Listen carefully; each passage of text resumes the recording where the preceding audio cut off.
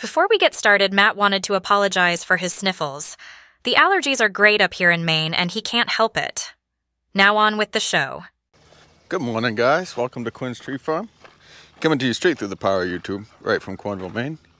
It's gonna be a hot one today, so being the dedicated, devoted worker that I am, I'm filming footage while it's still a little bit cool, and then I'm gonna go inside and edit it during the hot because that's how I roll. One of the upsides to being a Christmas tree farmer is sometimes things don't need to get done on such a timely schedule that a day here or there is going to mess things up. I wanted to do a couple of field updates. We had a very nice class this weekend, last Friday, the 14th of June, and we had the UMaine Extension Office come. My friend Brett Johnson, who works with him, he's a assistant professor for the extension, and he's the Christmas tree guru for UMaine Extension, set this whole thing up where we had a pesticide credit class. So we ended up having, Brett ended up getting a couple of his co-workers who were experts in pesticide control and plant diseases and things like that to come out and do a class on integrated pest management and some other diseases in the field. And there was 20 of us that showed up and went through the field, and my fields got looked over with a microscope, and the biggest takeaway that I think everybody got from it was they're not the only ones that have problems, and when you have 10,000 to 12, 15, 20, 30,000 trees, some of them aren't going to make it and some of them aren't going to be healthy, and there's things you can do about it, but at the end of the day are the things you should do about it. And that's where integrated pest management really comes into play, is the cost benefit economic threshold, as Brett would say, where at what point am I spending too much money to not reap the benefits. And in particular, I have a field, well, I have a field, but I have trees, we're going to go over it here in a bit, that suffer from root rot, Phytophthora root rot.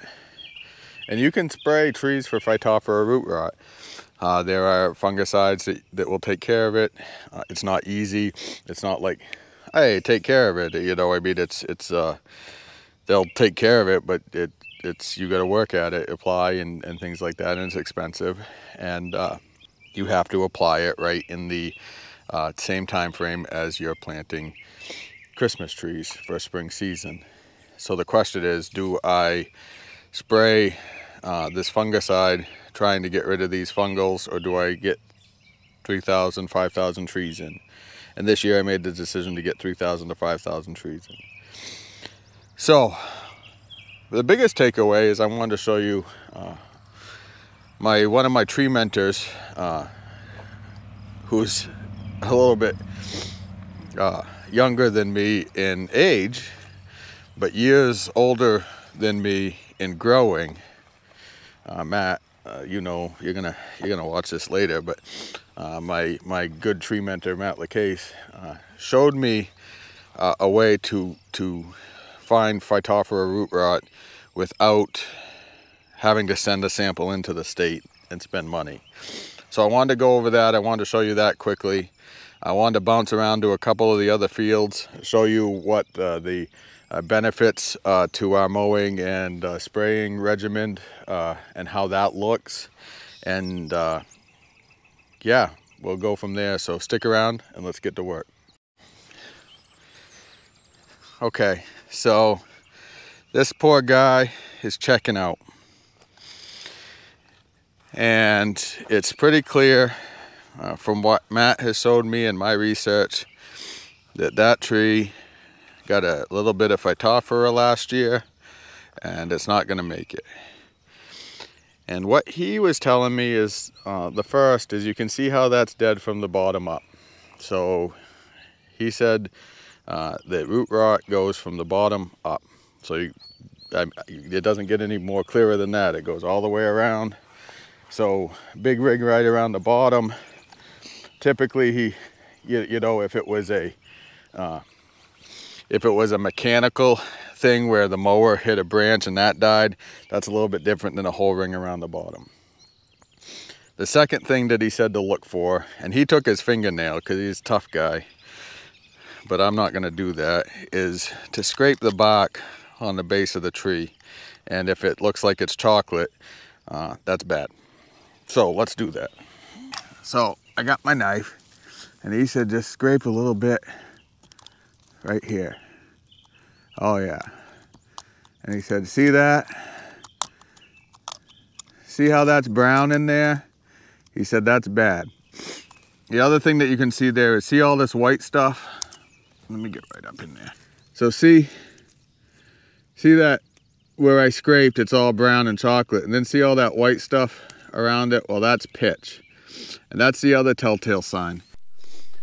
Root rot will leave these pitch dripping down the side of the tree. So let's go look at it. I'll go look at a healthier tree, and we'll see what the bark looks like on a healthy tree. So you see, no real trouble here. All green, all good, right? Okay. And the trunk looks healthy. There's no pitch, there's no nothing there. So otherwise, this should be nice and green. Oh yeah, you can see it as soon as I cut. See the difference? So if you have a dead tree that looks like that,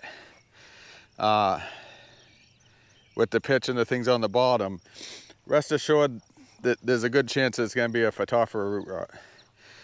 So that tree is going to end up being a Halloween tree, just like the others. Luckily, they're hit or miss over here. I want to talk about some needlecast fungus that I have in my farm. Both the root rot and the needlecast are secondary to the terrible rains that we had last year. And I'm afraid that this year the needlecast fungus is going to be worse, because typically, from what I've been told, needlecast fungus is a year out and a year out. So like all the rain last year got the problem going, and this year we'll see it. So needlecast fungus. So see these dead red orangey needles? That's a needlecast fungus. It's either Lirula or Phytophthora. And what you can do is look at the underside of the needle and see how some of them have a line going right up the middle of them. The distinctive dark lines indicate Lirula. Phytophthora appears to present as spots. At least according to the book, I have never seen it in person. I got a little tongue-tied when I filmed this. How do you like my AI voice?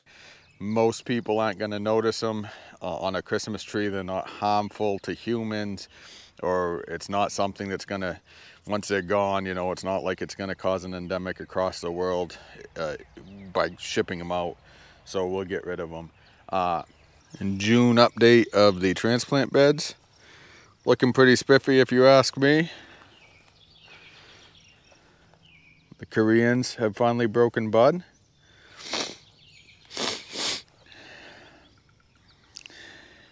And then we got this one over here. So here's a good example. No pre-emergent sprayed in between the trees. Pre-emergent sprayed in between the trees. I am not going to touch that until the stalk hardens off sometime in August, early September. And then I'll spray that down. And then this one I can either clip those in there or just let it go. That's growing slow enough. And in all honesty, I could probably get in there where it's so light and spray another pre-emergent through there to kind of knock it down again. All right, let's go over to Moody's field. Okay, here we are. We're over at Moody. And I wanted to show you, this was the field that we did the pre and post emergent herbicide application in. So I wanted to show you This was about 3 weeks ago. I'll have to look at my book, but this was a couple, 3 weeks ago, and show you what it looks like and why I like it. I came over and mowed the other day and it was really easy, and yeah, so these are the MCTA balsam and bracted balsam mix, just because I am not good at laying out a nice grid. So there's bracteds and MCTAs in here. You can kind of see the difference between the colors and the timing of the flush. The MCTAs would have been a much earlier flush, and these bracteds are a little bit later in the flush. These were planted last year, 23, and these are the ones that got the 3020 biopack in the fall, and I am pretty happy with the success rate and how good these look after 1 year in the ground. If we're doing sleep, creep, leap, then these are the creeping year, and next year will be leap year, but that's pretty impressive to me. I'm pretty happy with that.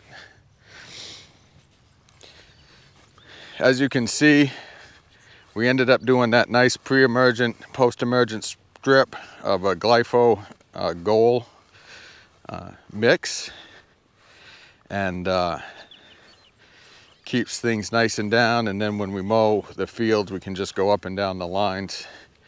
This field we were a little late to the party with because I didn't spray last fall, and you can see a difference. I'll show you as we end this bank.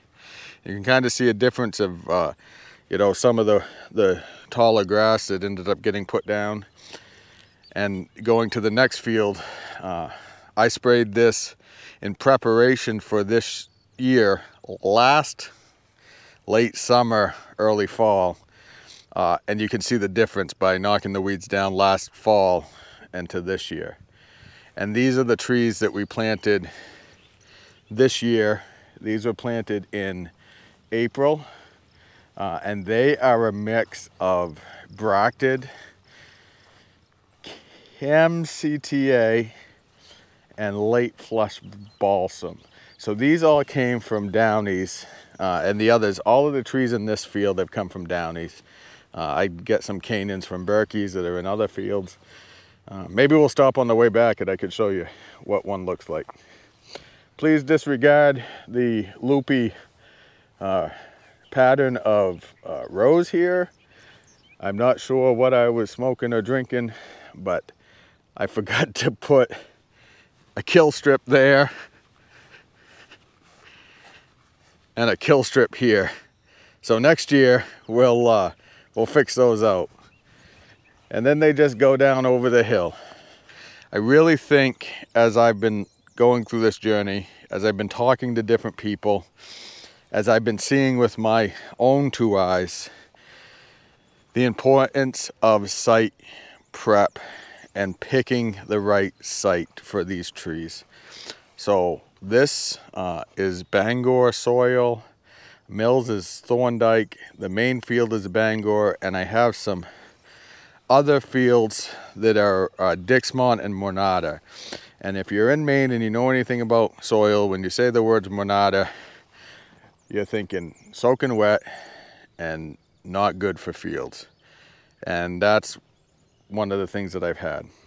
So at some point I'm going to do a big video on the soil maps and soil testing, but until then, see how that ridge all ridges up? And maybe it's hard to see on video, and there's nice, good, well-drained soil there, and the trees are green. And then we come down here, and we got a whole stack of dead, I say dead, but 2 dead, struggle, popped out, frost heaved, struggle, dead, you know, green, not good. And if you look, this is a low spot. And it's wet. Our trees like good, well-drained soil, and it's wet. You could also tell the difference because you have different grasses. See those ferns? Where do ferns grow? Where do orchard grasses grow? In the wet. So one of the learning things that I've really looked at is we either need to raise the trees out of that wet soil with raised rows, or we need not plant there if we have other soil to plant. So in the future, I'm going to get better at site evaluation and site preparation, which in turn will hopefully keep the Phytophthora away, because the soil drains, it proliferates in water. So if we don't have any water and it's nice and dry and well drained, we'll have less Phytophthora issues, and we also will have less drowning issues, and yeah, the world will be lovely. So yeah, that's a quick update of where we're at and what we do, and you can actually see the progress of the fields taking shape and the fruit of our labor, so to speak. If you like this sort of stuff, go ahead and subscribe to the channel, hit a like, and if there's anything that you have any questions about and want me to talk about, leave a comment down below, or send me an email, quinnstreetfarm.com, and hopefully we can get it out to you. I don't pretend to know everything. I probably dare say I barely know anything when it comes to this stuff, but I'm willing to talk about it and I'm willing to learn with you guys. So that's that. Even when it's really hot like this, you know that I'd really rather feel bad in Maine than feel good anywhere else. So there you go, my friends. I'll see you soon.